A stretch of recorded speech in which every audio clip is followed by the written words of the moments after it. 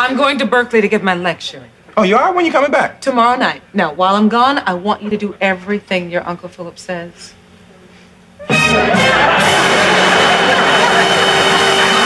Aunt Viv, wait. Aunt Viv, don't leave me here. Aunt Viv, don't leave me here with him. Aunt Viv, he's gonna eat me. Don't leave me here, Aunt Viv. I don't want you taking our car downtown to some pool hall.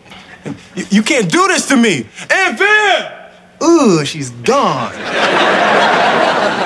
That's right, Will. No one can hear you scream. Don't worry, big guy. I'm taking care of our little problem. Our little problem? Son, what were you thinking? What was I thinking? I told you everything I was doing. You were involved every step of the way. I have no recollection of the event in question. No recollection?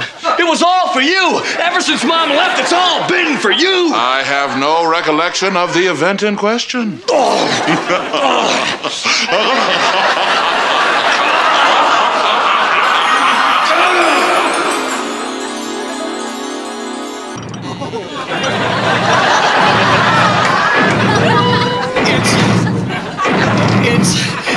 It's him.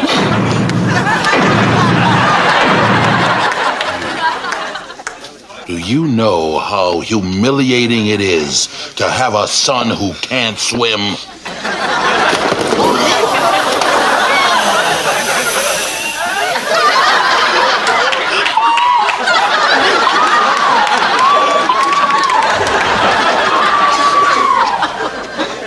Listen, Uncle Phil... Silence! If I want your opinion, I'll beat it out of you. Hello, Mr. Banks. What's she doing here? Uncle Phil, she wandered over lonely and crying, and I didn't have the heart to turn her away. Hit the bricks, you little tramp! I tell your mother your father has a girlfriend! I'm going back into the house, and when I come out, I want all these freeloading parasites out of here!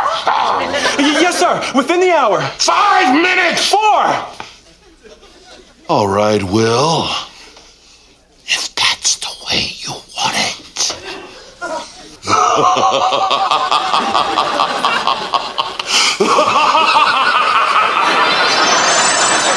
And then he slapped me with a subpoena.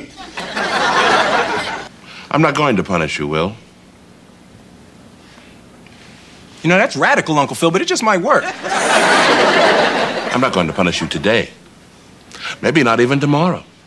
You see, I need to think a long, long time about just what I'm going to do with you. I don't know, it might come to me in the middle of the night. Or maybe next week, or a few years from now. In the meantime, why don't you worry about it? Be afraid, Will. Be very afraid.